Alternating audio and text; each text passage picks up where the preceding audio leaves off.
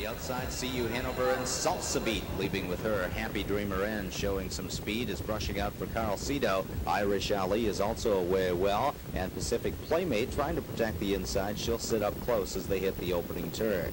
Amber Glow on the inside is racing in 6th. Then it's about a length and a half further back in 7th to Ali Becca as they head toward the quarter. Lace Ships is 8th, and Ardmore is 9th, and Princess Beach spotted him about 10 lengths at the start. She trails the field, opening quarter in 27 and 3. Behind her, she has room to pop out of the pocket once again. Salsa Beat is racing in 3rd. It's CU Hanover digging in. Irish Ali leaning in, but Miller goes to work left-handed. CU Hanover still in front. Irish Ali trying to get to her, but CU Hanover is pacing strongly, and CU Hanover scores here from Irish Ali. Driving triple for Luke Ouellette, who again does a great job when on the front end. Irish Ali couldn't finish in the final round. And Luke will be at Woodbine Saturday to drive the highly rated Red River Hanover.